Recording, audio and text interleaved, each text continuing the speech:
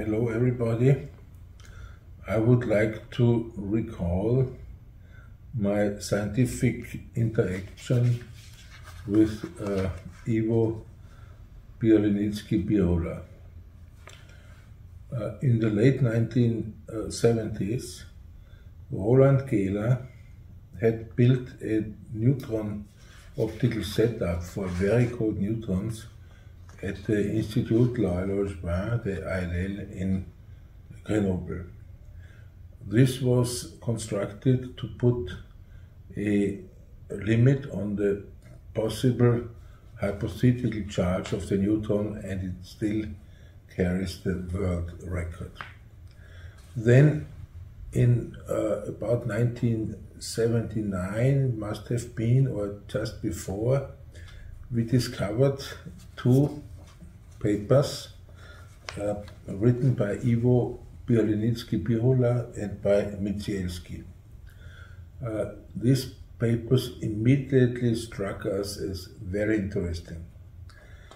The proposal there was to have a nonlinear variant, a nonlinear modification of the Schrödinger equation, with the purpose basically to limit the so-called strange behavior of quantum mechanics, that is superposition, etc., to microscopic distances.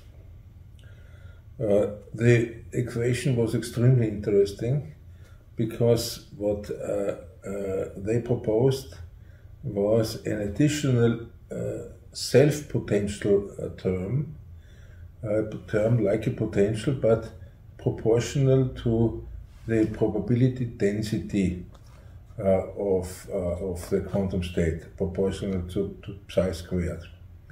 And there was a constant in front which would have been a new fundamental constant of nature.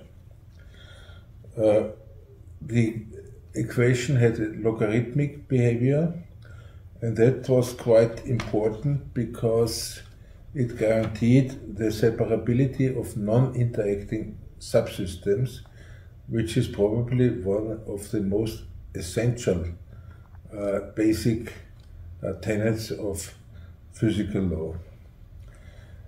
The Schrödinger equation, the new nonlinear Schrödinger equation, had self-localizing solutions, that is, wave packets beyond which there could not be any spread.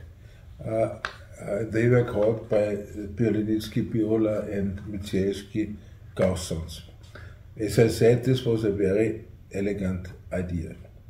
Then in 1980, Cliff Schall, who in 1994 won the Physics Nobel Prize for neutron diffraction, at MIT with his group did a test of the new Schrödinger equation with a neutron interferometer of standard thermal neutrons.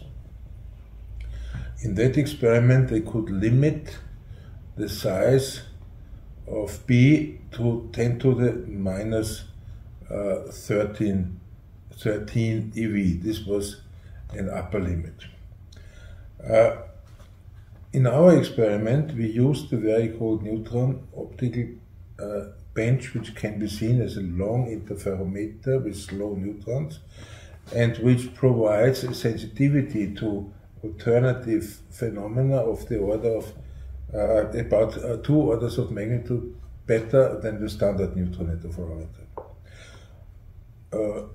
The phenomenon we measured precisely was the diffraction at an absorbing edge, because to test the linearity of any equation, it is best to introduce a maximum possible step.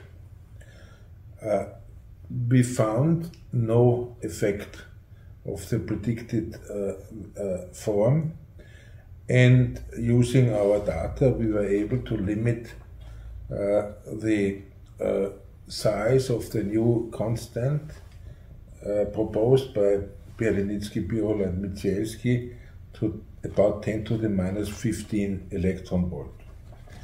What is now interesting is that this new limit implied that a Gausson with wave packet, the self-wave packet of a quantum state would have to be at least 3 millimeters big. And that clearly is a macroscopic distance.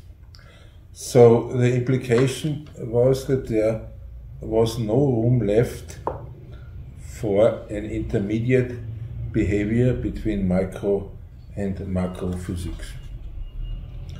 And I should mention now that I talked about that in person to Iwo Bialynicki-Birula, and he was, open enough to consider defeat, as he said it.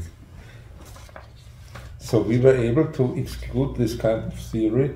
Too bad that it didn't work, because it would have been a great solution of some interpretation problems.